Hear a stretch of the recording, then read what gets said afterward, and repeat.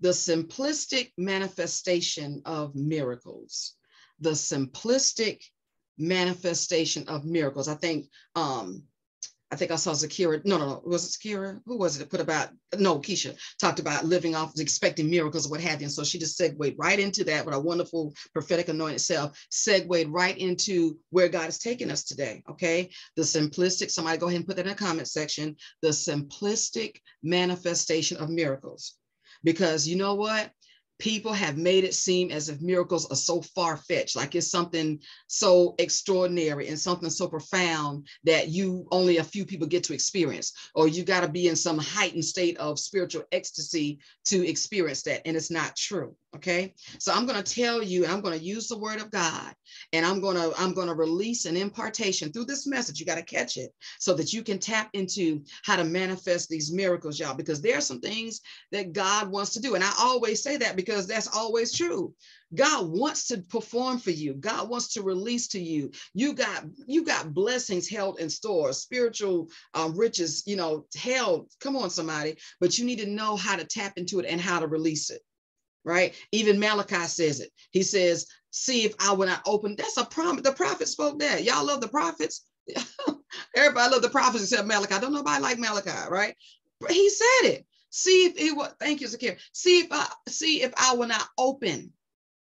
If God has to open a window, what does that mean? It's shut. That's just simple. See, first of all, he said, prove me now. Right? And I'm not talking about tithing. I'm telling you about miracles. I'm telling you how to get the things that you need, how to manifest them from the realm of the spirit to this physical realm that we're in, because we live in this physical realm. Yes, we love the Lord and we speak in tongues and we got all these wonderful gifts. But honey, after you finish putting them down, picking them up, shouting, running around the church, speaking in tongues for 30 minutes, you got to actually live this life of faith. You got to get along with people. You need stuff in this life. Okay, so you need to know as a believer, after all of your spiritual exercises and experiences and all that wonderful stuff, you need to know how to release, how to tap in and get a release from heaven. And so that's what we're going to talk about today, right? The simplistic, thank you, the simplistic manifestations. King D. Ray, thank you, sir. Worship leader. Simplicity, y'all, it's simple. I'm telling you. And once you get this, it's going to change your life. It has changed my life. It has changed. I will never, ever, hear me when I say this, I will never minister or teach a word to you that I have not practiced in my own life. I will never, I don't care if I hear a message and it sounds good, but if I have not practiced that word, I'll never preach it, because I will eat the roll first. And I'll tell you, hey, this is some good stuff, or it's going to choke you. You might feel like you're going to die, but it's going to be good for you, right? I will always eat the bread first. That's why Jesus, come on, somebody, had fellowship. He was ministering to me on the plane coming back yesterday, and Jesus had fellowship and he was eating with them, right? I'm not going to give you something to eat that I haven't taken. And that's what many of the shepherds are doing. They're giving you food that they have not eaten. They're telling you things to do and that they have not done. Like, I don't see fruit of none of that in your life, pastor, bishop, apostle, right? And they're expecting you to do it. And it's hard to explain a process to someone, and I'm speaking as an educator, it's hard to explain a process to someone when you have not walked out that process. So I will never tell you anything that I have not personally experienced, and I found it to be so. It is the truth. That woman said, come here. Let me tell you about a man that'll tell you everything. You got to have their own ministers, leaders. You got to have their own personal thing first. You got to regurgitate. My daughter, Deaconess Delisa, she caught an impartation of a word, chew the cud. And she always said, chew, like that thing is just, boy, it's just all, and I can feel, but she gets all into it, but she caught it. You got to chew the cud. And what does chew the cud mean? Chew the cud means you eat it. You know, this is going to sound gross, but it's gospel. You chew it, you regurgitate it, you chew it some more, you regurgitate it, you chew it. That's what chew the cud means. You don't eat that meal one time. You continue to eat it until you extract every possible nutrient that that thing has to offer you. That's why when you hear a word, you hear it, you take your notes, and then you go back and you study it. That's what chew the cud means. You can't apply anything. I learned that in training this week. The reason why we're not practicing anything is because we haven't applied it. And the reason why we haven't applied it is because you haven't practiced it. Does that make sense? You got to practice the word, okay? Praise God. Apostle Natalie, my friend. Praise God. So John chapter 2, verse 1, I'm talking about the simplistic manifestation of miracles. Apostle Natalie, she's big. She knows how to tap into the glory. She knows how to tap on that sound. I'm telling you, there's realms in the spirit, y'all, we can tap into that. Listen, here's what Jesus said. Jesus said, I come that you may have life. Why did Jesus bring us life? Because we didn't. We were barbarians. We were a people that was not a people. We were the ites. We were the folk that God fought. Okay, let's just, with our highly blessed and anointed self, we were the people that God fought. Hey, Shayla, we were the people God disliked. Okay, we were not the original people. We are wild. We were the wild branches grafted. We were not the olives. Okay, in other words, we were not the chosen anointed stock of Israel. Right? We were the wild branches grafted in by the grace of God through Jesus Christ. That's why we give him glory. Jesus opened the door and let us in, y'all. He let us in. I'm telling you, we thank God for Jesus. But you got to understand, y'all, Jesus said, I come that you may have life. Somebody put that in the scripture in the comment. And that you have it, what? More abundantly. So if Jesus said this, and he said, I am the truth, and I don't see that abundant life in my life, but Jesus is truth, something is wrong, and it's not wrong with Jesus. Something is wrong with my understanding of the word. I don't know how to apply these principles. He said, I come that you may have life and have it more abundantly. Does that mean that you're not going to have affliction? Yes, you're going to have affliction. Jesus said you're going to go through persecution in this world. You will have trouble, dear children. He said, but be of good cheer, for guess what? I have overcome the world. And so whatever Jesus has overcome, because Jesus now is in you, that means you have the power to overcome it too, but you got to apply it. Okay, so listen, there are miracles that are, the heaven right now is pregnant, bursting at the seams, right? Because there are people of God on the earth that God has these spiritual blessings. Somebody put that in the comment. I'm making y'all work. Put these scriptures in the comments because it's just in me, but I want y'all to research it. That you got to tap into release. Some of you are working too hard. Thank God that you're working. Let me just applaud you. But some of you are working too hard. In the Old Testament, the Lord was very specific about the garments he wanted the priests to wear. He didn't want you all, us, to wear blended clothes. He didn't want wool to be a part of the equation. Now, today we have blended synthetic fibers. I'm not talking about today's, I'm talking about in the spiritual sense, praise God. And sometimes you have to make that plain for people. So does that mean we can't wear wool? Honey, rock your wool, wear your Kango hat, go just be great. But I'm in the realm of the spirit. God was very specific about what he wanted his priests to wear in service. He did not want you to sweat. And what I'm saying that is, Jesus said, cast your cares upon me because I care for you. In other words, the work that we do for the Lord, yeah, it should be laborious work, even challenging work that cause you to grow and mature. Somebody said, I matured through pain and so forth. But it shouldn't be to the point where you're just totally exhausted and worn out and I just can't make it and I give up. Something is wrong. Okay. Something is totally wrong. You are, the Bible says the way of a transgressor is hard. And if your way is hard, then you have transgressed the word. There's something in the word that you're not working, you're not doing it right, honey, there's something wrong. Okay. Again, I'm not saying that you'll never have problems. I just told y'all I had to get a call in the middle of the night, run and rescue my daughter. You're going to have things, the enemy, the devil's going to try it. He's walking about seeking, that's his job, right? But our job as believers is to trust the God of the covenant. We have established covenant with him. When you came into that place of point of salvation, you came into covenant. God, you come into my life. You be my God. I be your child. What you want me to do, God? Where you go, like Naomi said, where you go, I go, Ruth, whatever. Come on, we're covenant, right? So God has already made provisions for you. God is not trying to figure out what to do. It's already done. Come on, this stuff is already, God is already in tomorrow, next year. That's why he can come and tell you, hey, don't sleep too hard tonight because you're going to get a phone call. Or, you'll feel in your spirit like something is off. I feel my spirit feel vexed. I don't understand.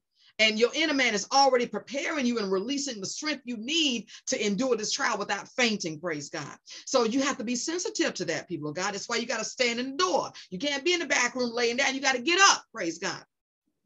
So there are miracles and provisions that God has made. And we as a believing people, we got to learn how to tap into it so we don't work ourselves to death trying to make a nickel. What is that song? Trying to make $1 out of 15 cents. You're doing it too, you're working yourself too hard. And listen, because I'm hearing God, some of you are working your way into premature death. Now, let me just make it real. Let me make it plain and make it real. Some of you are working your way into premature death because you are making, listen, when God built you, he sustained your frame to only carry a certain capacity. You ever purchase something and it'll say weight capacity, or like in these elevators we were in, it'll tell you, because I always check the elevators, praise God, I have a little fear of heights. And I'm always looking at the capacity and I'm looking at the people around me like, is this too many people in this elevator? I'll catch the next one, right? Because I understand, listen, there's a principle. Listen, I respect the principle of that elevator commissioner that said, this has a 3,000 weight capacity or 300 or whatever. You got to respect capacity, people of God. And so when God built you, he built you with a capacity. It is embedded in, it's in you. It's in you. And there are things that God has will allow you to go through, right? And your grace. That's why some folk will look at you and say, I don't know how, if I couldn't have gone through that. There's no way, I would have lost my mind. And it's true. It's true, because God didn't build them to sustain what he built you to sustain, right? He knows the end from the beginning. And so in the beginning, you all talked about your worship house built upon pain, rejection, abuse, addiction, orphanhood, and all this stuff. Guess what? I couldn't, honey, I could not build that, your house. I wasn't built for that. And that's why you can't look down on somebody, because honey, I can't walk through your stuff. I'm trying to walk through mine, right? And so you have to understand that even though there was some terrible, ugly, hateful, cruel, mean things done to you, even in that, God still, because he knows the end from your beginning. He's the author and finisher of your faith. And he knew the family you were going to be born into. He knew the temptation. That's why he gave us a way for escape. Thank God Jesus is the way. He's the door to get out of that crazy, right? He gave us a way of escape, praise God. And so, but here you got to understand that we all are built with the capacity to endure. Can I just say this? Even in leadership, there's some, I wanted to be an apostle. Baby, I ran from my apostleship for 6 years, probably more than that. I just started counting at 6. Ran from it, didn't even accept it until my apostle rebuked me openly in a church out of town. Like, how embarrassing is that, right? And I accepted it. I didn't want it. I did not want it. I had been a prophet all my life. I'm a child. I'm seeing visions and hearing God. I can do the prophet. That's second nature. First nature almost. But that apostleship, I didn't want it because I saw the suffering. I don't know what folk now here think about apostles today. Like, I don't know what y'all, you're like, do y'all read the Bible? Like the stuff, did you see what happened to Apostle Paul and Peter and all of them? All of them were apostles. Did you see what happened to them? Like, it doesn't get easier, people. And so I was like, nah, I'm good. I'll just be call me prophetess, prophet. I'm good. And let me just hide here. And God was like, no, come here now, right? And so there is the grace. That's why I'm forever going through warfare. And guess what? If the enemy's not fighting me, he's coming for my children, right? It's just, that's the mantle. That's the warfare of the mantle. So there is a grace that comes with whatever God has released to you. There's a grace to sustain you, whether you're a prophet, whether you're a pastor, whether you're a teacher, whether you're evangelist. There's a grace for all those offices. If you are deacons, if you are ushers, if you're worship leaders, the enemy look what happened to David as a worship leader. People don't talk about that. The devil hates music because that was his gift. So you see what happened to he tried to take Darius out several times. I mean, come on, somebody. The musicians, cars turning over and stuff. Y'all, stop and think about stop and think about who you are, and then begin to examine why you have some of the battles that you do. And you'll see that they're married. Some of the battles that you have are fruit of the marriage, not your spouse or your soon-to-be spouse, but fruit of the marriage to the work. Okay? Now, back to simplistic manifestations of miracles. I'm like, I didn't want it. I ran from it. God was like, come here, come here. So there was a need, all right? In John chapter 2, there was a need, and somebody already put this in the comment, and so you can reflect on it at a later date. But there was a need, right? This was Jesus's first miracle. I know the Bible or the Lord was intentional about showing this to us as Jesus's first recorded miracle. Let me say that because I'm sure he did many more, but this is his first recorded miracle in Cana. I used to call it Cana. It's actually pronounced Cana. And I still may go back to Cana because it's a habit, praise God. But it's actually pronounced Cana of Galilee. This is Jesus's first biblically recorded miracle. What's happening, right? Okay, it's a wedding. Jesus was called and his disciples to the man. He was invited. Remember I talked about that? Being invited. Can you entertain his presence? He was invited to this wedding feast and his disciples. They ran out of wine. I'm just kind of summarizing it because I did a whole lot of talking. Ran out of wine. And Jesus said, woman, have what? His mother came to him and said, Jesus, I'm just summarizing, right? We ran out of wine. He was like, you know, why is that my problem, right? I'm a guest. I mean, think about it. When you throw a party or you at a party and you tell somebody, hey, we got Kool-Aid, like, I'm gonna grab something now. I mean, that's not my problem, right? But Jesus, he's saying to her, woman, why are you bringing this to me, to my attention? It's not my time, right? It's not time for me to do this because once I start performing miracles and showing people who I am, I'm going to attract some attention to me. And I'm not ready for that yet, right? I'm working a plan and that's not a part of the plan.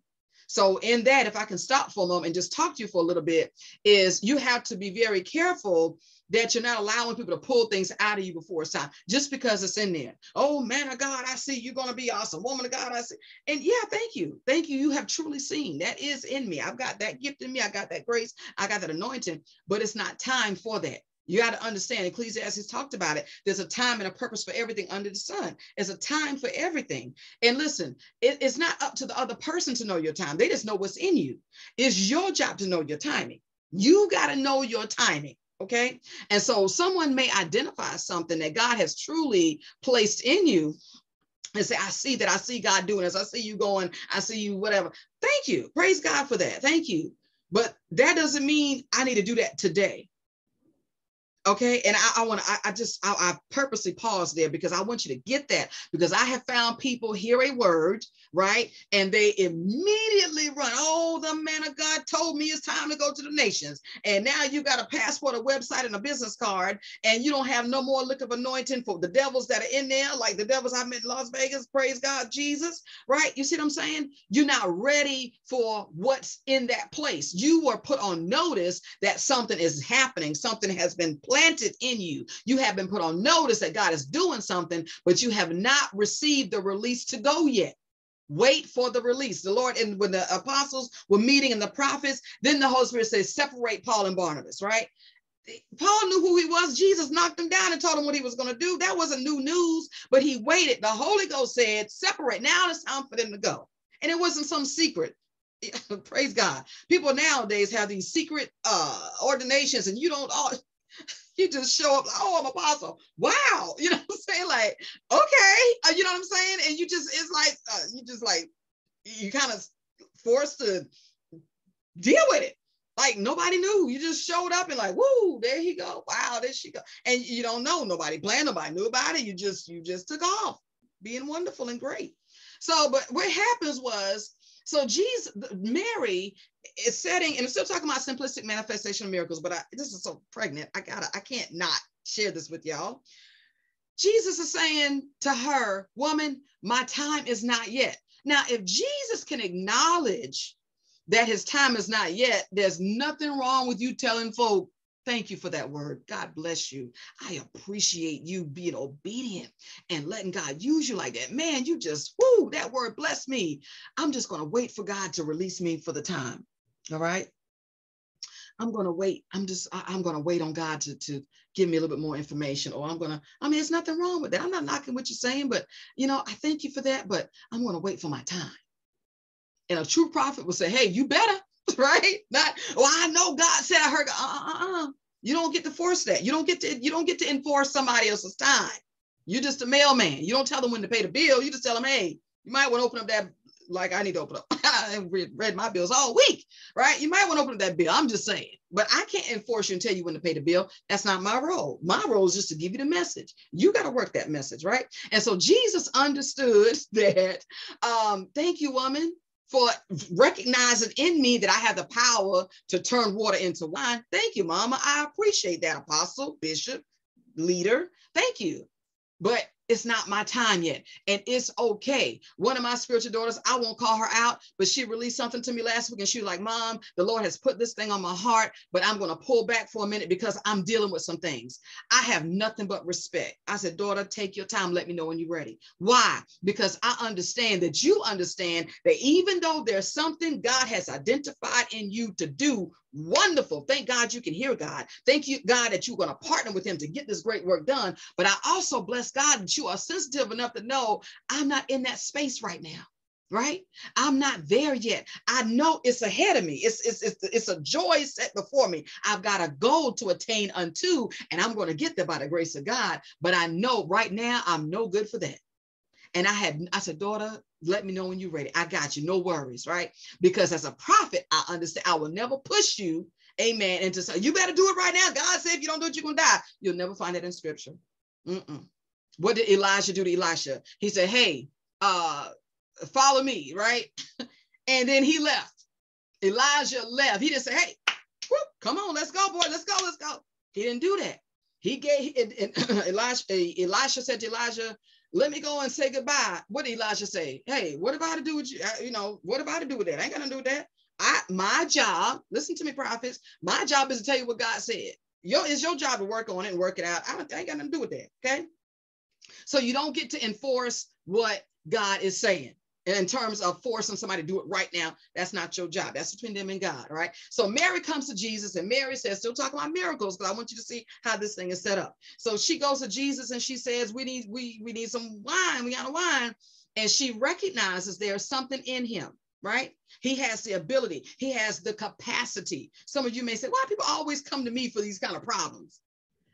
Because you have the capacity to solve the problem, right? Because you're just awesome like that. You give great counsel. You give great advice. You make people laugh. You make people feel good. You make people feel all warm and bubbly on the inside. And so that's why this is what's happening to you. This is why certain kinds of people are attracted to you, because they see that capacity. And you may be saying, I'm just trying to find out if Jesus loved me. But the gift is, listen, it is growing, it's maturing, it's developing, and it's like, hey, whenever you're ready, you know what I'm saying? Like the apostleship, everybody apostle, I don't want it.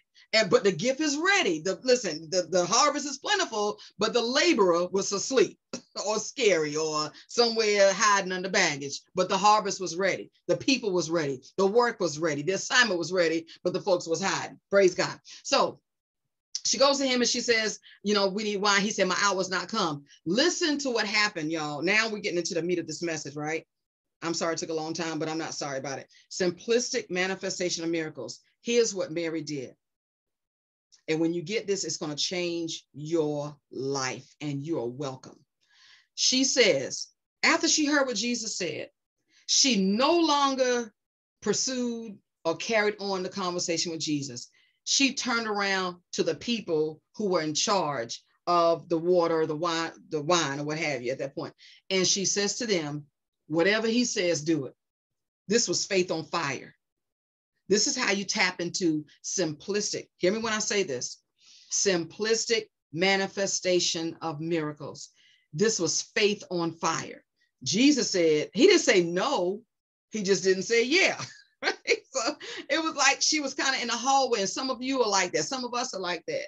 God is going to do something because you brought him a need, and it's unlike him to not respond. You just don't know what in the world he's going to do or how he's going to do it. So you're kind of in that hallway like, okay, all right, I already told you I got a problem, Jesus. Like, I really need you right here.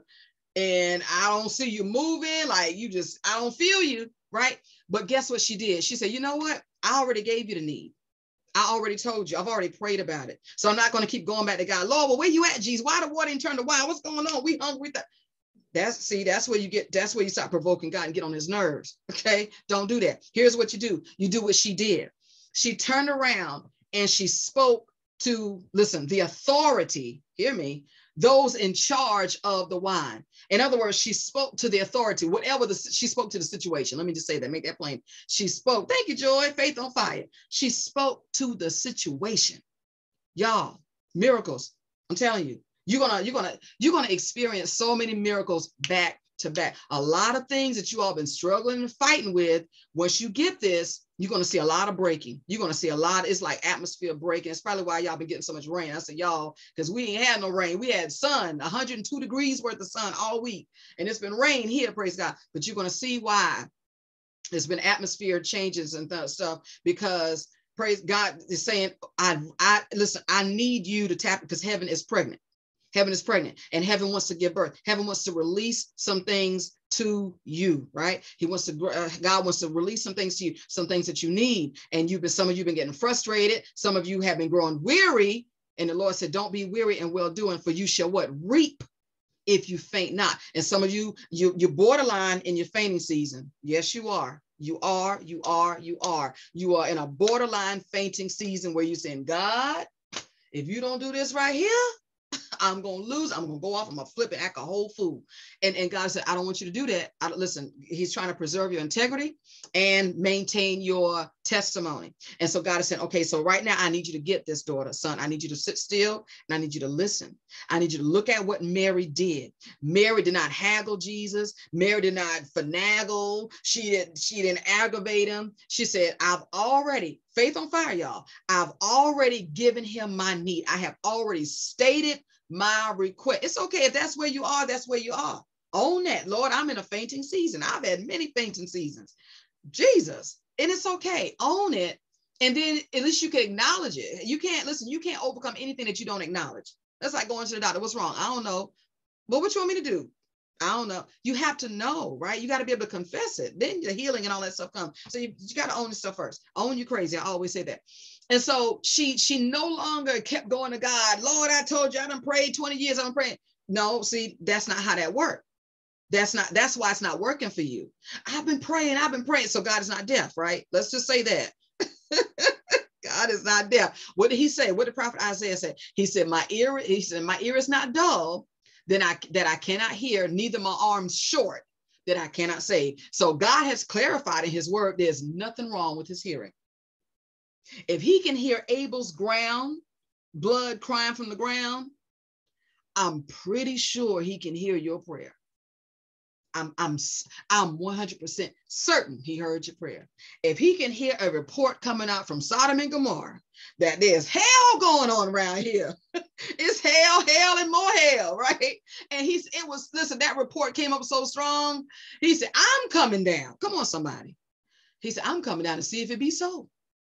So you got to take that prayer to God. That's your first step. Lord, I know you know. No, you have to actually pray it. Remember what I said? Voice activation. Voice, you have to say it. Lord, I am dealing with this. Lord, I need this. I'm out of wine, right? I don't mean literal wine. I'm just saying, whatever your wine thing is, I'm out of joy. I'm out of peace. I'm out of relationships. I'm out of whatever your running low tank reservoir thing looks like. Lord, I'm running low. I'm running out. God, I'm in dust. God, I'm on fumes. Some of y'all operating on fumes, right?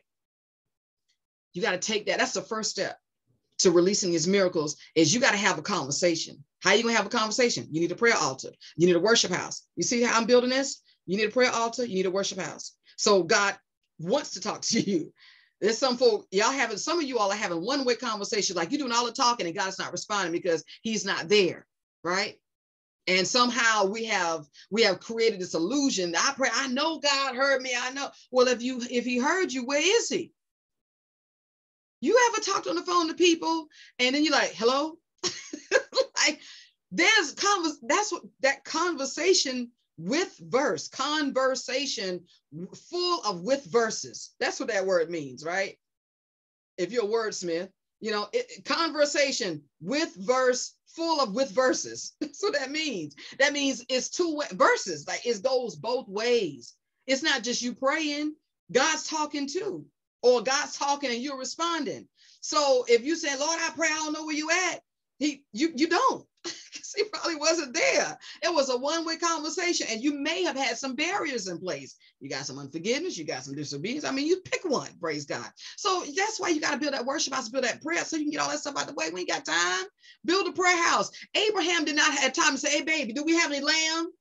Did you go get flour? You got to have your stuff on hand, people. You got to have that. Listen, have your deck, have your deck full, have your stuff full. Have it ready, praise God. Don't you ain't got time to go get, have it ready. Have everything. I got my worship, I got my word, I got my life together. I'm working on it, praise God.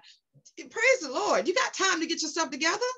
Don't wait till a problem come to pray. Now you got a problem because you're so frustrated you can't even pray right because you're praying through crisis. You're praying through problems. You're not praying through faith. Praise God. So I pray y'all all right. Everybody all right? Everybody all right? So she ceased from talking to Jesus because I believe by faith you heard me. Because you got ears and you can hear real good. You can hear stuff out the ground. You can hear waters. You can hear God. Ain't nothing wrong with your hearing. So there's no need for me to keep repeating myself over and over. I don't need to do that. I'm mature enough in my faith to know that when I tell you one time, you got it. You are a pretty smart God. I'm pretty sure you heard me and you understand what I'm saying. So there's no need for me to keep coming. Here I come again, God. I'm going to pray about it again. Why are you doing that? What? Stop doing that. Praise God. And so turn from harassing God, okay, because that's not a prayer of faith, and start dealing with your circumstances. Mary turned and spoke. Here's what she said. Let me pull my scripture. She said, his mother, verse 5, turned to the servants and said, whatever he says to you, do it. You know what she did, y'all? She tapped into heaven. She said, you know what? I've already spoken it. Now I'm gonna release my faith. That's why I said faith on fire. I guess that's a subtopic, faith on fire. And she spoke to her circumstances. Do you know what she told her? She gave her circumstances ears. Y'all, you got to give your circumstances. She gave her circumstances ears. She said, whatever he tells you, that's what you do, right? She spoke. So you're having issues in your relationships and you taking it to God. Lord, I need you to work out this relationship between me and so-and-so, or between so-and-so and so-and-so and all that. And then, and you're not waiting for somebody to call you as soon as you say, amen, girl, the relationship worked out. That may not happen, right? Because it takes times for humans to respond. And so that's okay. While they're processing what's happening in the realm of the spirit, that's okay. Then you speak. And I speak to the relationship between Mary and John that you want to be healed. You speak to the situation. You give it ears. Give it ears, y'all. Okay. So this is what she did. She spoke to them and she said, whatever he says to you, do it. And listen, and there were the 6 water pots nearby, right? Because God got to have something to work with. See how I set that up? He's got to have something to work with. Now, why are you going to ask me to turn water into wine and I don't have nothing to put the wine in? Uh-oh. You see what I'm saying? We're asking God for things, but you have not created a space for the thing to manifest. Boy, that's a whole word right there. Did y'all hear God? That just shook my core. You're asking God for something, but where is he going to do it at? What's he going to do it with? What is he working with? When the widow went to the prophet Elisha and say, I'm in debt. My son's about to be taken into custody to work off this debt that my husband owed, what have you. He said, go borrow vessels and other vessels, y'all, things, containers. You've got to have a place for the blessing to land, a place for the miracle. It's got to have a place. It's not going to say, poof, here it is. You got to have a place. You got to make space, right? You got to look, you got to have a space for that thing to manifest. Where is it going to manifest at? I got 6 water pots. I've got space in my life. I got space in my heart. I made room in my house. I made space in my mind. I made space in my heart. I made space in my day. Where's the space? Where is this thing supposed to manifest? Where is it supposed to happen? Where? It's gotta be, you have to make room for it. You have to make room for these miracles that God is about to manifest. That's why he said, I will pour out a blessing that you should what? Not have room to receive. And then the Bible says, give no space or no room to the enemy. You gotta make some space, y'all. You got to make some space. That means some of us got to clear out some junk. That was a message to my church this morning. Let's get this junk out of here, right? Before we end up in violation. Clear out the stuff. Mental, mind matters. Heart matters. You want God to move. Lord, I need you to grow me, develop me, God, use me. And God was like, I'm trying to, I don't have where. Like you all, Hezekiah Walker said, I'm all sold out. I forget the lyrics of the song, praise God. But he in the song, he was saying, I can't even remember the lyrics. But anyway, in that song, All Sold Out, SOLED. I love the way he did that wordplay there. But he was talking about, I'm vacant to you, God. I'm available to you, right? You have to make space for that thing that you believe in God for. You can't have all your junk, all your bitterness, all your anger, all your rage, all your everything in the way. And then you're like, God, I need you to move. God's like, where? You want me to move in? Have you ever, let me just put this natural out here for you. Have you ever moved into a place, rented a space, or bought a house, and people already left their stuff in it? What do? You start cleaning stuff out. You don't want to move your stuff in on somebody else's stuff. You want to move into a house that's freshly painted. Am I talking to the church? Hello? Somebody holler at me.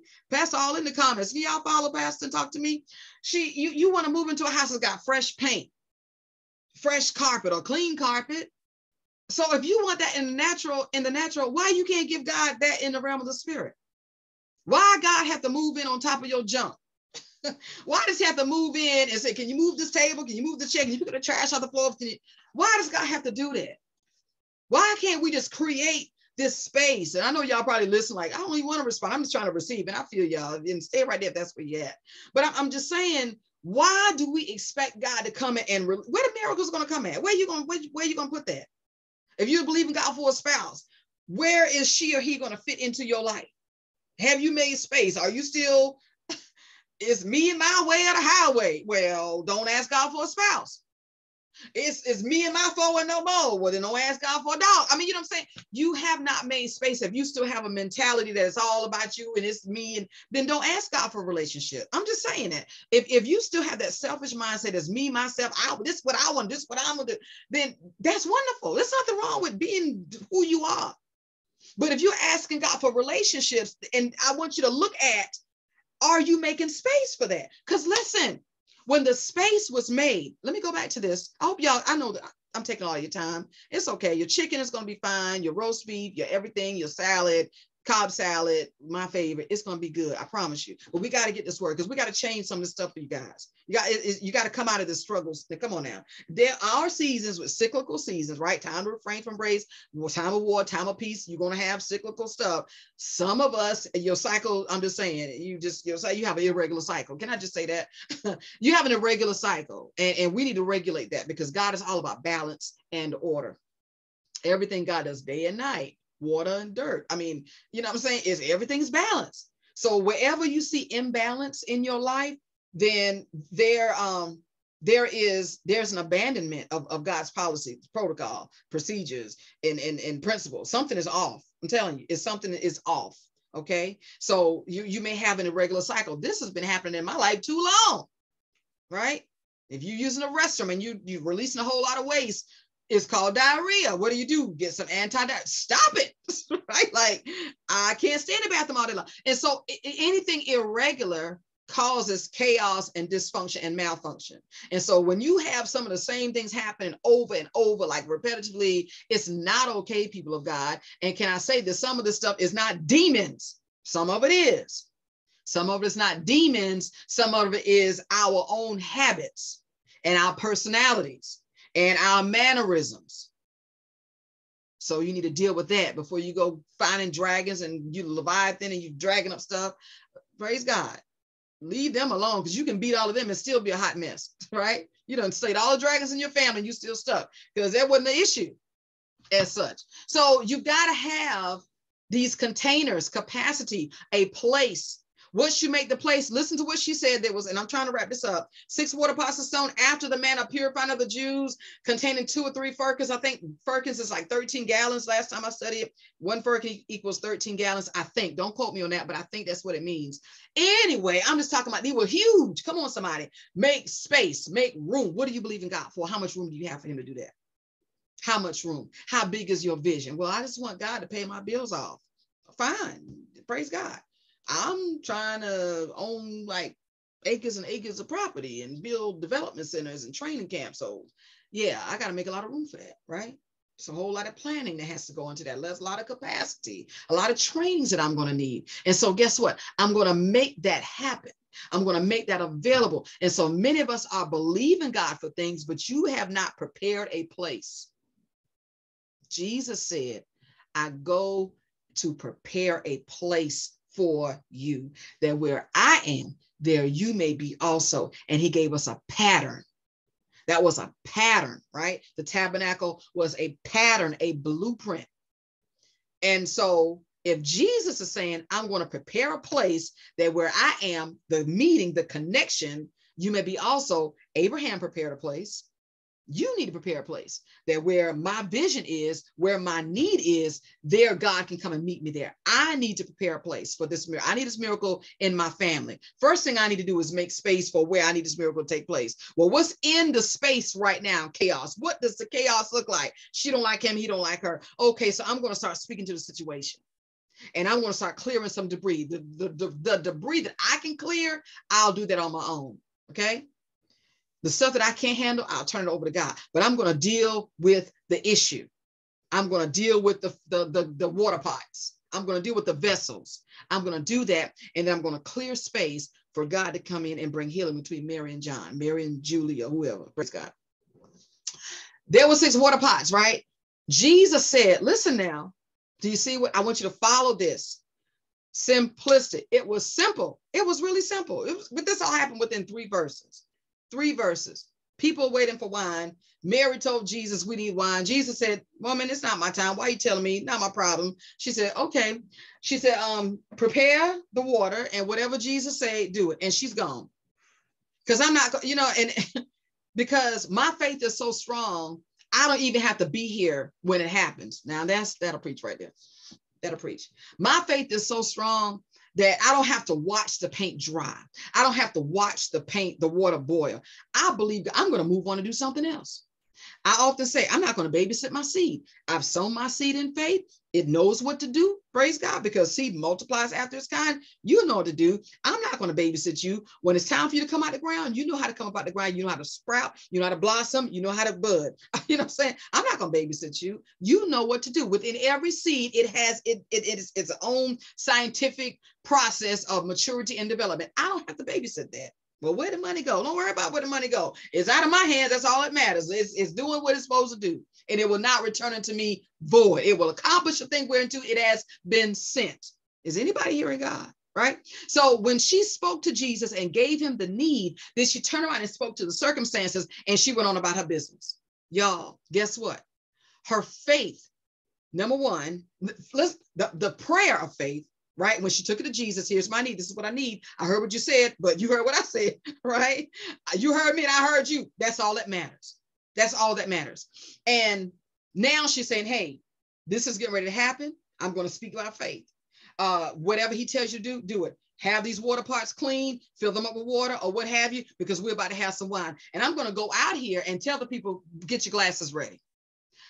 She provoked heaven to perform a miracle, listen to me, y'all, that Jesus didn't even want to do. Some of you, listen, you're going to, by your faith, by you working this, you're going to provoke God into, and I'm not saying, listen to me carefully. I'm not saying provoking God like God don't want to do things. I'm just saying there are some rusty hinges, and I released that word a few days ago. There are some blessings on rusty hinges. Like it's kind of hard to open. It's never been done before. Circumstances got to be right and all that stuff. And you just got to be patient with it, right? But you still put that word on it and keep the expectation behind it. Keep your faith behind that word and just trust God. Whenever it opens, I'm okay. I just know it's opening. And I'm good with it. She went out to the wedding party, did not come back in the kitchen and say, hey, wait, she didn't, come on. She didn't get in, she didn't interfere with that process. She trusted God.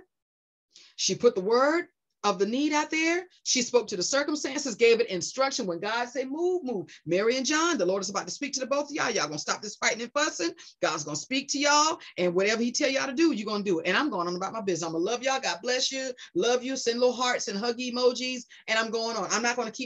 Listen, first of all, you don't have time to keep going over some nonsense stuff. You ain't even got time for that. Those of us 40, 50 on up, we don't live half our life. I don't have time. I just don't have, and if y'all young ones don't have time neither, because this age is different. You don't have time for a lot of the nonsense stuff. The Bible said, redeem the time because the days are evil. Read a lot of the stuff that you pity backing and pat and all that pity patting, whatever, you wasting time. Stop praying the same prayers. And somebody said, I can't quote it exactly, but doing the same thing, expecting a different result is called the definition of insanity. I don't know if that's true or not, but it makes good sense to me. If it's not working, it's not working. So find out what works and then work that. What did Mary do? I need a miracle. We have never had water turn into wine before, but today is going to be that day, right? What is your miracle? What is the area in your life that you need water turn into wine? Whatever that is. Whatever that is, God wants to turn your ordinary into extraordinary. And sometimes God moves slow.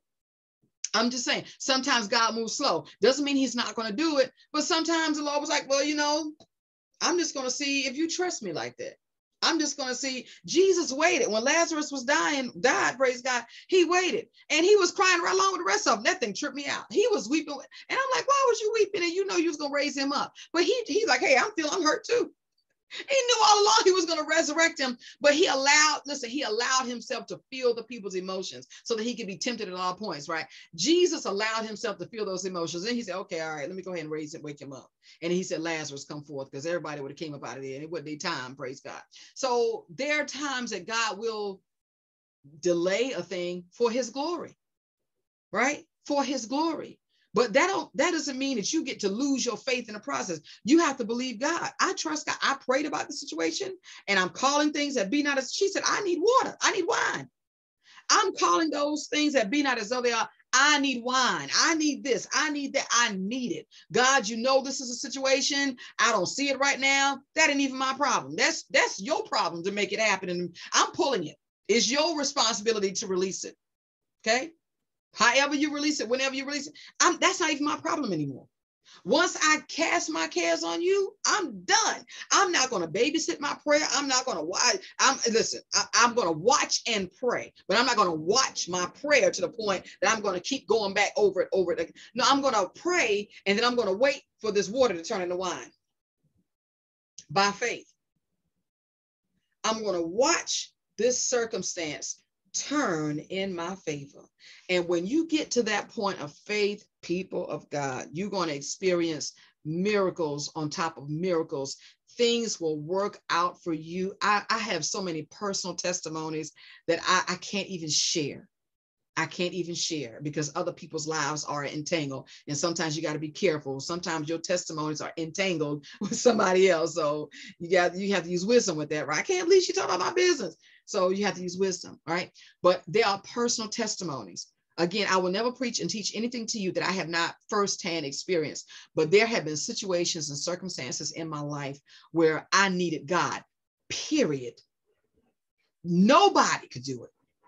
It had never been done before. And I went to God just like Mary did. And I said, this is what I need. And I knew in the realm of the spirit, the timing was off. I knew the timing was off. Listen, Jesus told her it ain't my time. He didn't even give me that memo. I said, God, this is what I need. And I know my timing is bad. I knew it. But it didn't. At that point, it was irrelevant. I still need it done right now. I need it done right now. And I begin to create space. I began to speak to the water pots, to my situations. And I'm telling you, it wasn't not many days hence. Phones started ringing, text messages, opportunities, people of God. It manifested. God turned water into wine. He took dull, ordinary things that had tremendous potential to be something beautiful. And wine brings joy. Wine is symbolic of the joy of the Lord, right? Water is refreshing and spiritual and wonderful, and that's good. There's some spiritual people that have no joy. You anointed and just as bitter as everything. You need water and wine. My God, you need 2 cups on the table. But I'm talking about a place, Ezekiel, it is good, sweetheart. It's so good that you can speak to y'all. Y'all got to speak to these water pots.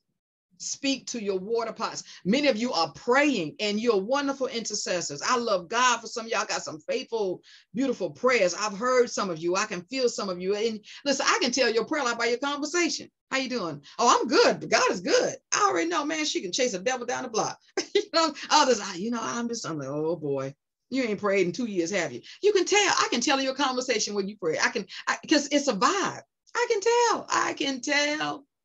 You can discern. If you have to give a discern, you can discern just by conversation what a person's prayer life is. Because it's the air that you breathe. It's the air. Your prayer becomes a part of who you are. Your conversation.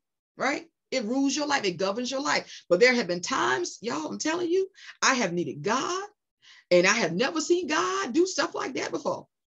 And it didn't even faze me. Like, I don't even care. You know, we say, this is the God of the encore. There are going to be times where you're going to ask God to do something that he hadn't encored. It's going to be a first time thing for you, right? It's going to be a pioneering, amen, new thing that God will do that nobody in your bloodline has seen. My God, who am I talking to? Nobody in nobody's bloodline, you know, it has happened. Folks will say to you, I ain't never seen God. I didn't even know God could do stuff like I have said it. I have said it. I didn't even know God could do stuff like this. Nobody has, it's the first wedding, y'all. Nobody has seen God like that. I mean, you see how I took that noun and made it a verb. Nobody has seen God like that. But that woman's faith was so strong. Jesus, a woman, it ain't my time. She's like, okay, that's what you say. But my faith, I'm going to turn it, right? Like the river, come on, like the rivers of water. My faith is going to turn. It's going to turn this waiting season. It's going to turn it around. It's going to turn for my good, y'all. It's going to turn around for my good. And yeah, y'all may be okay with waiting 10, 30 years. I'm not okay with that. You know what I'm saying? And that's what she was saying. You said it's not your time. Okay.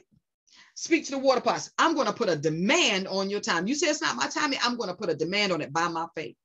And not only am I going to put a demand on it, I'm going to set things in order so that you don't have no choice but to speak this water. Because all you're going to do is be looking at water all day. It's going to stare at you. It's going to be like, you going to speak to us, or what you going to do? She say, we supposed to be wine by now. We ain't wine yet. We still water.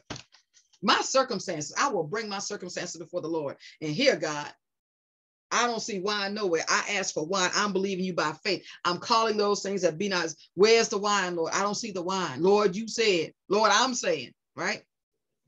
People of God, the simplistic manifestation of miracles. Some of you saying, woman of God, I'm believing God for a miracle in my health, in my body. Okay. Take it to God in prayer. Lord, I'm believing you. I have a problem in my body, wherever it's at. I'm just saying, you got to confess it. You got to state the problem. Somebody, please comment, state the problem. Well, Lord, you know, you've been watching me all my life. Let's be specific, because when God talks to you, he's specific. So let's feed God that language, but let's feed him that vocabulary. Lord, I am dealing with this. I've been dealing with this area in my body for a year, 2 years. All right. I need healing in this part of my body. Then you speak to the part of your body. Come on, y'all. Make it match. Marry it.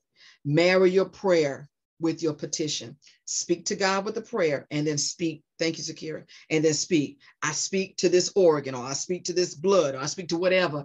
And I command you that when God speaks, you line up and you get in order and obey God. Now, for some of us, some of it is self-inflicted. You know you're not supposed to have bacon every day, but you love bacon every day. So now then you speaking to God, but then you got to discipline yourself, right? And you know, I cannot have bacon today. I'll just have toast, right? You got to make space, because you asking God to deal with blood pressure, but God, there's no space because you got bacon everywhere. I'm just saying, you asking God to heal a relationship. Lord, I'm asking you to heal Mary and John's relationship. I don't know any Marys and Johns, whatever. If that's y'all, I'm just using words. Lord, heal Mary and John's relationship. Then you begin to speak to Mary and John in the realm of the spirit, right? You know what? I speak, there's going to, confusion is going to stop between the two of y'all, this bickering and arguing. Come on, pray, y'all, and then lay that decree as a king. Speak that word. I come against this arguing, this contention spirit, and I decree in Jesus' name, there's going to be peace between y'all. And guess what? I'm going to leave it alone. They may argue like cats and dogs for a whole week after you prayed that. Now, do you go back? Lord, I don't see the prayer. No, you got to wait. You got to give it space, right? You got to give it time. Praise God. And you have to believe by faith. Some things are not going to happen overnight because you're dealing with humans. But when you release that word to prayer, and then you spoke to the circumstances, then you wait and move on and go find something else to deal with. Quit looking at Mary and John. That's going to work out. By faith, it's going to work out. Whoever your Marys and Johns are. If it's finances, Lord, I come to you in the name of Jesus, Lord God. There's been poverty spirits all up and down my bloodline on both sides. Mom and daddy was broke. The devil is alive. They ain't trying to be my testimony. I'm not trying to do that. I'm not trying to be broke. I'm not trying to raise my kids to be broke. I'm breaking that stuff off in Jesus' name. Now, what do? I'm going to speak to the water pots. What is your water pot? Your job, your bank account, your credit cards, whatever is a part of that financial thing process. Start speaking. Do you need to clean up, make some room? You have too much stuff? Because maybe you have the money and you're a poor manager. You're a poor steward. And so with that, God is okay, so here's what I'm going to give you wisdom. It may not even be more money. I'll give you wisdom with what you got and show you, get rid of that, sell that, kill that, do that, right? And you got extra $5,000 left at the end of the month. Imagine that. Sometimes it's wisdom. What I'm saying is, people, you don't know what your water to wine thing looks like. And I'm coming to a close. And you can use this in any area of your life. It works. It works. But you gotta, it's always, and I will say this until God take my breath, it's always kingdom principles. It's line upon line, here a little, there a little. It's always stacked up. There's this, that, this, that's just the way it works. When you look in the beginning, I wrote that book, Let There Be Light. God spoke, and look at the order. First he spoke, he looked at the chaos. Then he spoke, water separate, firmament build. It's a process. It doesn't change, people of God. It doesn't change. You just have to apply it differently. Okay, so that's the word for this week. That's the word for the rest of this year, is the simplistic manifestation of miracles. It's not going to take long for things in your body to line up. Like Apostle Natalie teaches about tapping into that sound, the frequency of heaven. Sometimes God just want to get you quiet so he can release a peace. Some of us, can I tell you, some of us have chaos in our minds and in all of our nervous systems because you don't know how to be quiet. You know? You need to tap into the sound of heaven and just get quiet. Tap and let angels minister. What did Jesus do? After he ministered, he got quiet and angels ministered. Some of us talk too much. Jesus. You know what I'm saying? You talk too much. Then that was a song back in the day. The man said, he said, you never shut up. I don't even remember who the rapper was. He said, homeboy, you talk too much. You never shut up, right? Some of us need to just kind of look at the lyrics. I'm not telling you to rap it, but just look, because guess what? All things were created good, right? Even some of this music was created good. The enemy perverted it, but some of these folks got a revelation behind some stuff now. I'm going to tell you right now. That man said, you talk too much. You never shut up. You never shut up. People trying to give you wisdom. You call somebody for counsel and you out talk the counselor. And then you get off the phone. Man, I'm more confused now because you wouldn't stop talking. You will be quiet. Learn how to listen, still your spirit. Jesus spoke to Elijah in the still small. How can you hear God in the still small voice if you got all this stuff? You got so much noise. You got white noise, yellow noise, black noise. You got people talking in your head. You're gonna have to get rid of all them people. Okay?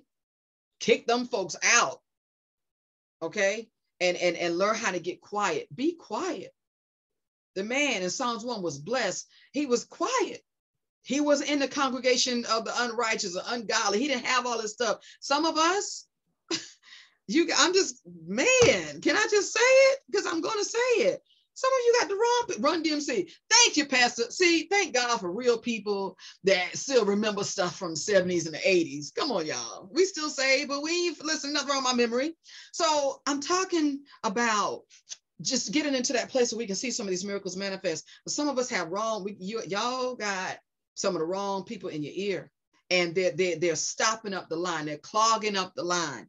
There was that commercial on Verizon that said, can you hear me now? You can't hear.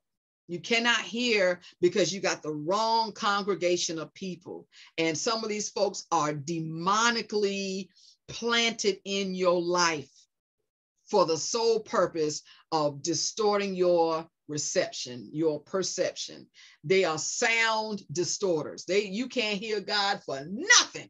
They on your phone in the morning, noonday, afternoon, right? I mean, just yak, talking about nothing. And then you trying to get a prayer. First of all, you done gossip all day long. So how you going to give God a prayer request out all of that trash? How does that even work? Right? Praise the Lord. So I'm done. This has been the word of the Lord. I have had a phenomenal time sharing with you all. I do ask you all to be in prayer. I am also quarantined because I've been exposed to COVID. Praise God. But again, guess what? That will not stop the work of the Lord. We will do this. If we have to sit behind a computer, we're going to get this work done. Amen. Also tending to my daughter, praise God, who is recovering from a car accident. But listen, afflictions are going to come, right? You can't stop every time something goes wrong. Otherwise, you will never get anything done because we live in a fallen world. We live around fallen people. Things are going to, I'm telling you, the devil is going to, and I ministered this Wednesday night. You're going to either have your flesh that you're battling with, demons, or humans, demons using humans. You're going to always have that, you know? So you got to find a way, and you have to be intentional about being obedient. And that's my last point. That's my last point is you have to be obedient. You have to do what God say do. And some of what God says is not going to make you feel good. I'm telling you, as I was on a plane flying in yesterday, the Lord is downloading more stuff. And I lied to you not, because I would never lie to you all. I told the Lord, I said, I'm not even going to write this stuff down. I was just saying, I was like, Lord, just put it in my spirit. Just put it in my spirit. You know, because I'm like, here we, you know, and again, don't get me wrong. I love it. I love it because it gives you a drive and a momentum, and it keeps you, Lord knows it keeps you going, and it keeps you young, because you look like you don't age, because I'm always going, praise God. And so I guess in that it's just rejuvenation. But I also say that I was telling, I said, God, I'm not even going to write it down, because I said, just put it in my spirit, right? Just put it in my spirit and just know it's going to be done. And it was a consent. It was a consensual, how do I want to put this? I just consented. That's it. I'm like, just put it in my spirit. Like, I'm not even going to write this down, because this is what you want, and just put it in my spirit and I'll get it done. Right. And it's going to get done. I don't know how it's going to get, but it's going to get done, because this is what God wants. And when God gets what he wants, you get what you want. When a man's ways are pleasing unto the Lord, he will make even his enemies his footstool.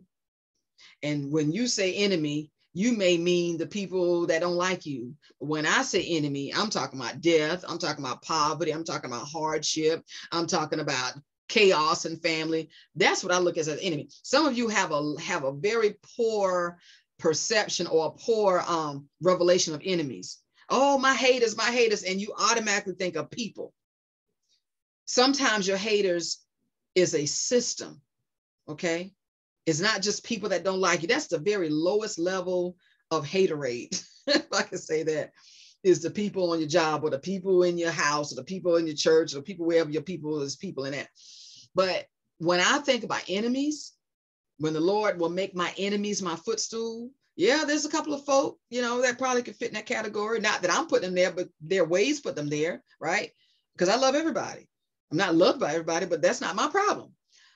But when I think of enemies, I think of systems. I think of the enemy to my prosperity. I think about the enemy to my destiny. I think about the enemy to my children's livelihood. I think about the enemy, you know what I'm saying?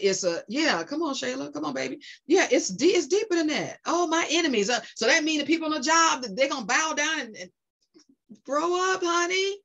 Please, honey, listen, I would rather deal with an enemy on a job every day, because at least I know, right?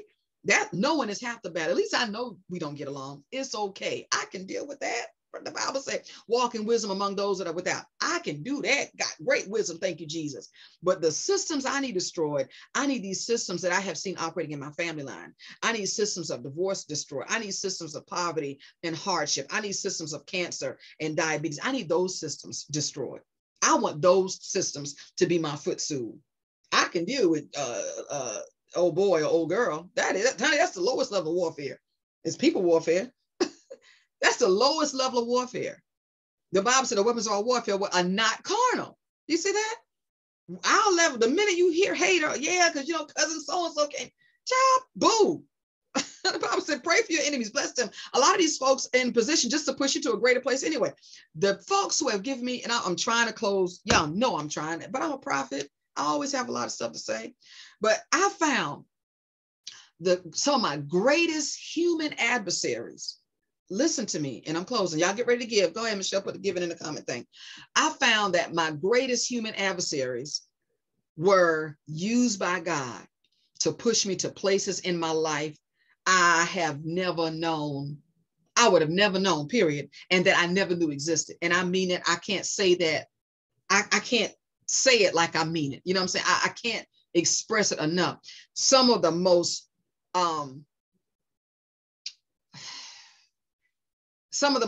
hateful, bitter, just angry. There's another word I don't even keep those words in my vocabulary. That's why it's so hard. Because I don't entertain stuff like that, right? If a person has a problem with you, that's their problem. But some of my most, I don't know, folks that don't like me, praise God, they have been, I promise you, they have been a blessing to my life. And I literally mean that. People that have done me wrong, like done me dirty wrong, have been a blessing to my life in ways they will never know. And so through that, that's why I understood what Jesus said. Bless, pray for those that despitefully misuse you. Pray for them.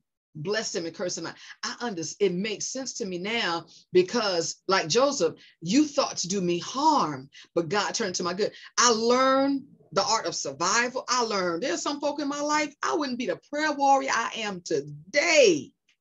I'm telling you, I would not be the prayer warrior I am today if it had not been for certain people. Like they forced me to pray because I didn't know what else to do. I didn't want to catch a case and go to jail. You know what I'm saying? I had to pray. I had to study because I had so much witchcraft and stuff. I had to learn how to fight in scripture. I had to push myself to places in business and ministry because I didn't have finances. I didn't have people to support me. You understand what I'm saying? So a lot of times we put on, and I'm going to stop before I get into a whole nother message because I know it's late and I appreciate y'all's patience, but I had to get to a place where I pushed myself using some of the animosity that was projected toward me. And I thank God for it today. I'm not saying I wish it on anybody, and I wish I hadn't have gone through it, but I thank God for the experience. I'm done. I'm going to quit. I'm going to come to a full stop. This is a great time to give. Giving options are in the comment section. Many of you have been faithful partners to the ministry. So you already have this in your phone or on your browsers, bookmark, what have you. We bless God for you. We are, our ministry will be relocating within the next month. And so there are some needs there, praise God. And, we're still processing through some things with that. A lot of work has to be done on both sides. And so we believe in God that you all will continue. I know there's a lot of controversy with tithing and offering, but let me tell you, the word of God stands, people, whether it's the Old Testament, New Testament, it's all God's word. Now you can pick and choose and you can do that. But as Joshua 24:15, as for me and my house, honey, it's no question. It's no question. It's not even for me. And I've been a tither since I was 19 years old, right? So it's a no-brainer. It's what I do. I don't even, and I posted it and I wanted to clarify what I said as I was telling people I don't tithe anymore. It doesn't mean I don't tithe. It's just that for me, I don't even count 10%. I'm like, why would I just count 10% and say, here, God, I have a heart to give above and beyond that, right? And so I guess, well, maybe it's a tithe and offering, but for me, I don't even separate it. It's all God's. Number one, let's just say that it's all God. He empowered you to get well. The strength you get up to go to that job, the mind you get to keep that job. Who you think gave that to you? Who helped you get through school? Who opened that door for you to get the job? Whether you like it or not, you prayed he gave it to you, right? Who did that? Not you are sustained by the power of God. So do you really think I'm going to get down to $1 and say, man, that's just too much. I don't know what they're going to do with it. Honey, once I put that seed in the ground, I don't care what you do with it. I've done my part. I have sowed it into the kingdom. I have given it back to God. Now, what you do with it, that ain't got nothing to do with that, boo. You know what I'm saying? Not my problem. All I know is God saw what I gave. That's all that matters. And yeah, we say the decrees and the promises and all of that stuff. And can I tell I'm just that mature in my prayers that I expect it. I expect. When I went to Vegas this weekend, my job paid for it. I hope people don't think that, please don't ever think that a church sends me on vacation. Now, sometimes the people of God do say, here, apostle, here's $100 for dinner, or here, some of y'all are wonderful. Y'all so see, here's breakfast, here's coffee, here's tea. I ain't never had nobody pay for a vacation before. Maybe somebody want to do it, let the Lord use you. But I'm saying, believe me, whenever there's a trip, either my job, all these trips I got, my job sends me, and all expenses paid. Now, whatever little stuff, little shows, yeah, that comes out of my personal economy, me and my husband. But we work. My God, we work. And God has blessed me to steward money well. I know how to save. I know how my credit is excellent. I have excellent credit, right? Because I'm a giver. So believe me, I never take a tithe and go to the beach with it. I never do that. Praise God. And so, whenever I'm traveling or whatnot, please don't ever let the devil tell you no lie. Oh, she taking the church money. If I get a car, it's the church money. No, ma'am. No, sir. My husband buys my cars. He buys them. Matter of fact, I've got cars we haven't even brought into the yard yet because we don't have space. Because that's what he does. Fix cars, buys them. That's what he does. Praise God. That God gave them to me. That's my gift. Amen. And so we want to get into a position to where we can celebrate people for the blessings they have and say, hey, what are you doing? You know what I'm saying? Because God is blessing you. I mean, you go through stuff, but I can't tell because God is really doing some phenomenal things in your life. And what's working? What are you doing? What are you not doing? How does that work for you? Right? So get into a place where you start to say, hey, if that's working for you, let me find out. Let me tap into what you're doing. And it's just being obedient. Whatever God say do it. Give. Don't give grudgingly. Well, I'm going to give God 20, but boy, I tell you, my life, gas $5, honey, then you might as well keep your 20 because you didn't give it by faith. You didn't give it by faith. God can't honor it because he don't want trespass offerings. So praise the Lord. I'm gone. I love you all. Y'all have a wonderful, wonderful, blessed week. And listen, this Wednesday, we're in our July series. We're still talking about, I thought I had a copy of my book here. The 6 obligations. If you didn't catch the Wednesday night, go back and look at that. Read ahead if you have it. And we're having a good time in that Bible study. I love you all. Those of you in the house, thank you all. Continue to pray for us. Praise God. I'm going to get tested this afternoon, but God is good. Amen. By faith, all is well. Whether it's positive, negative, or whatever, all is well. We're going to still do what God has called us to do. You guys be safe. We love you all. Be blessed. I just speak the word of God over your life. Let this word that has been spoken over you today fall on fertile soil, not rocky soil, not sun-scorched soil. Praise God, not soil that's so thin birds can take it and the fowler can take it. But this word is going to fall on fresh soil. And it's going to take root, it's going to bear fruit, and it's going to bring forth an abundant harvest. And you're going to start to see these. Some of you are going to see, because I'm hearing God now, some of you are going to see this happen in your house first. You're going to see relationships just unfold. You're going to be like, man, I used to walk in my house and feel like pressure and feel like a heaviness. Now it's like, whew, I can enjoy my house. Some of you don't even have peace in your home. But when you tap into the revelation of this word, you're going to feel peace in your house where you're going to actually be able to lay down and sleep and get rest. Some people sleep and don't have rest, but you're going to have sleep and rest, y'all. God is good. He's a great God. He's going to do this stuff for you. But you got to get into this principle. You got to get your heart right. Get that stuff out your heart. Father, forgive me, Lord God. I know I'm a sinner. Lord God, I know I'm not a sinner. I know I have sinned. And I come short of your word. Father, wash me, make me clean, Lord God. Purge me with hyssop. God, anything in my life that, and those of you in the house can go ahead and start praying. Those, Pastor, you go ahead and lead the prayer. Lord, for the areas in my heart. And don't say, Lord, if it's anything in my heart, don't lie. You know what? Come on, y'all. Some of us need to re-examine our prayer language too, because some of y'all just repeating stuff you've been hearing for years. And that stuff is not even biblical. If it's anything in my heart, you know what's in your heart. You know what's in your heart. The Holy Spirit has been telling you that all week, all day. Even in this message, God been telling you, you got issue with her. Come on now, don't play God like that. Lord, for the stuff that I'm dealing with, for the issues that I'm dealing with, I need your help. I need deliverance in this area. God, I need you to touch me. I need you to heal me in my body. And I need you to show me, God, my participation in the destruction of my own flesh. Show me the areas that I'm doing, Lord, that I'm doing wrong. Show me my wrong. Show me. Today, I get on the altar. Today, God, I'm asking you, Lord God, to show me, Lord God, it help me examine myself. Is Christ being formed in me? Is he being formed in me, or is Christ still the baby Jesus in the manger? And what revelation of Jesus Christ do I have in me? How old is Jesus in me? Right? Come on. Is he being formed? Am I being formed into the full stature of a man, Christ Jesus? What does that full stature of the man, Christ Jesus, look like? He could handle rejection without being rejected. He could handle people coming without turning around and flipping and going crazy. Am I there yet? Lord, if not, Lord, help me. Help my unbelief. Strengthen me in every weak area, God. I confess I'm a mess. I need you, God. I need you to help me. Show me the way. Show me, God. Deliver my mind. God, I got toxic thoughts. I'm around toxic people. The Bible said Lot was vexed with the filthy conversation. I'm around people that gossip all day long. And I'm finding myself, Lord, in my mind, I can't even think clear. I'm around people, Lord God, with dirty hands. I'm around people, Isaiah said, I'm around people with filthy hands, filthy hearts, purge me. And the Bible said the seraphim took the coal from the altar and touched his tongue, right? Some of us need God to take the tongues from coals of fire on the altar, and God purge me. Teach me how to talk, God, so that when I call things out like Mary did, I don't even wait for you to respond, because I believe by faith it's already done. I'm going to pray this prayer, and then I'm going to start dealing with my circumstances, and I'm going on about my day, because I know you are God that don't lie. Your word don't come at you void. Lord God, you saying how you look, Lord, you got me, God. You got me. I'm not even going to worry about this no more. I can't pray and worry. I got to choose a side.